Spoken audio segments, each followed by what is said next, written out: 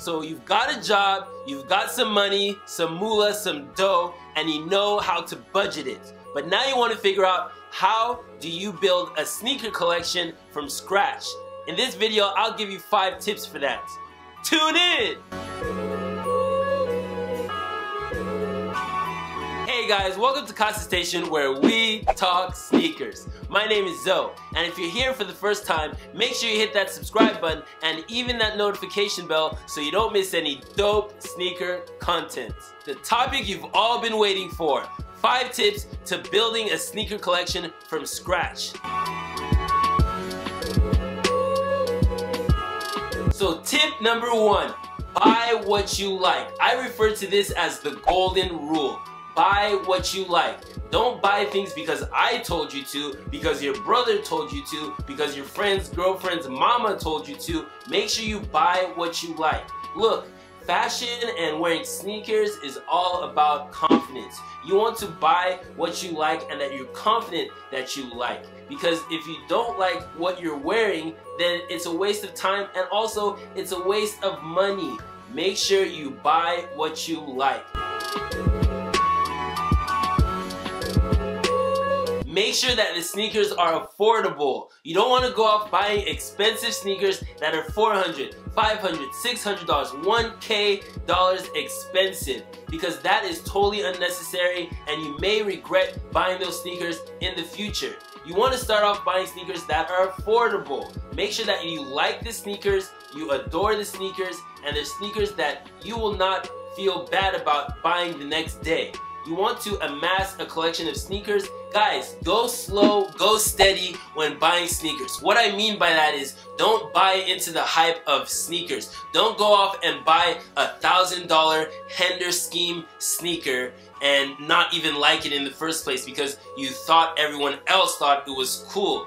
Make sure that you buy affordable sneakers. Stick to the clearance rack. You could always get good sneakers for a really good price. Right now, nowadays, Jordans are sitting all over the place, and in addition to that, you can apply promo codes. You can see them on sale at the sneaker boutiques and stores. So make sure you go after affordable sneakers to start your sneaker collection. Another good key point that goes with tip number 2 is to try to go after general releases. Yeah, everybody might have them, but make sure that you follow the golden rule. Make sure that you like that sneaker, and then you could amass sneakers over time by buying the sneakers that you like that are affordable.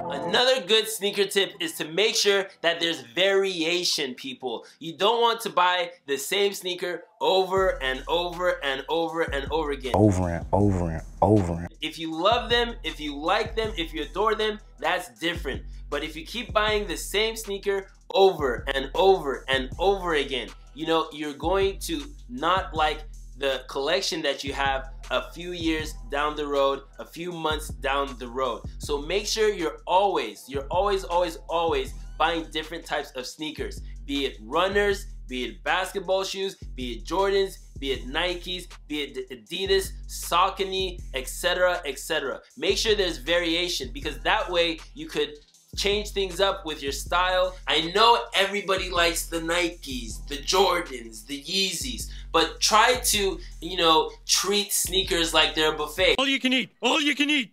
All right, when you're ready, take this plate over. Please, don't take the steam tray. Try to pick at every single different type of sneaker so that you figure out what you truly like and adore, because that way you'll be able to grow your sneaker collection over time. Make sure you're trying Saucony, make sure you're trying Puma, make sure you're trying Asics, make sure you're trying Vans, etc., etc. The sneaker collections aren't about the LeBron 9s. They're not all about the Jordan 13s, etc., etc. Make sure that you try all sorts of sneakers when you're trying to amass a sneaker collection. Tip number 4, make sure that you amass some beater sneakers. Guys, if you're going to the mountaintop in a muddy terrain, you're not going to wear your Air Jordan Chicago ones up that terrain. No, no, no. You're going to wear some beater sneakers. What I mean by beater sneakers are sneakers that you wear on the regular basis when you're not going to anywhere flashy or important. An example of this is exhibit number 1, a beater sneaker. These are my old loves, you know? These things are beat to... YouTube, I can't say it. So what should I say? Oh, H-E-L-L. They're beat to H-E-L-L.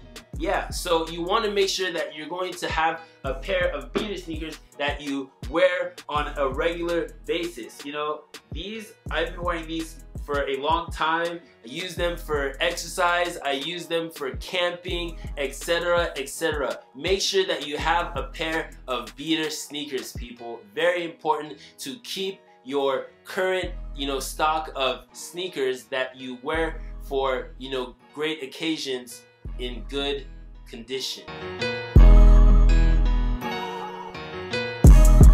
And last but not least, aim or lean towards buying quality sneakers over quantity of sneakers.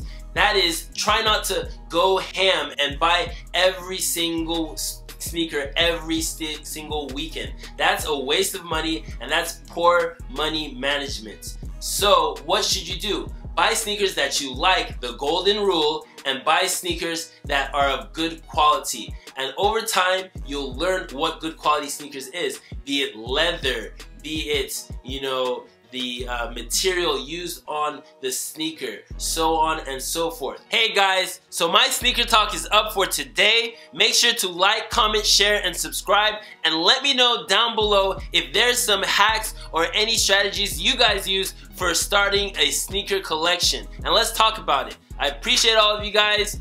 Deuces.